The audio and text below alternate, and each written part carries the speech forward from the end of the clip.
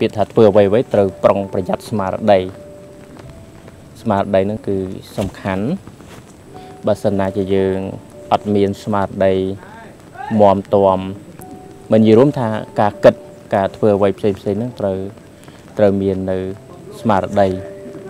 nâng đôi chia nẹt bạc rực dồn cái đấy nhận nhiều bột bò sạt khởi chứ bờ cao ra nẹt bạc rực dồn đồ ấy quạt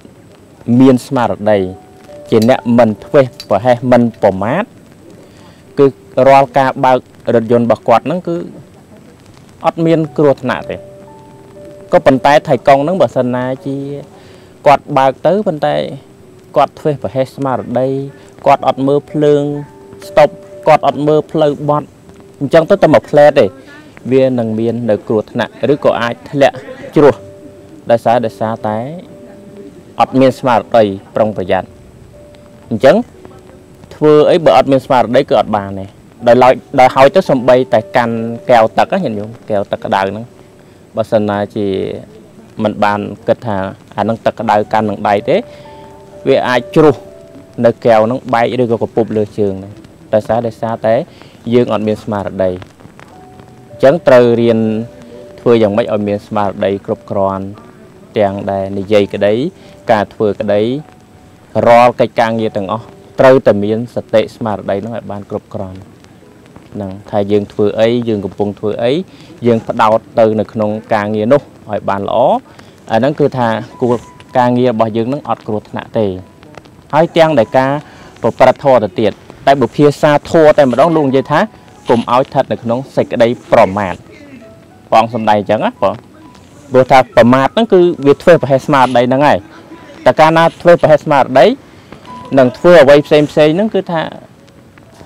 វាមិនបានដូចចិត្តចង់ទេឃើញទេហ្នឹងហើយត្រូវបាត់បង់ការងារត្រូវបាត់បង់នៅអ្វីដែលខ្លួនកំពុងធ្វើហ្នឹងវាអត់បានល្អឃើញទេយើងចង់បាន 100% តែវាអត់បានល្អទេដោយសារយើងធ្វើប្រហែសប្រមាទហើយបើនិយាយពីធម៌ទៀត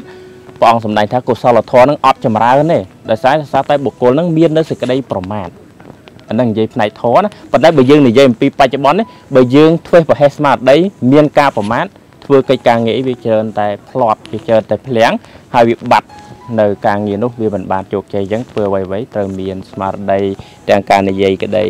ទាំងការពោលជាមួយនរណាក្តីត្រូវមានស្មារតីថាយើងគួរពោលពាក្យណាយើងគួរនិយាយពាក្យណាយើងនិយាយអ្វីសមយើងអ្វីមិនសមចំពោះបុគ្គលណាចំពោះអ្នកណាអាហ្នឹង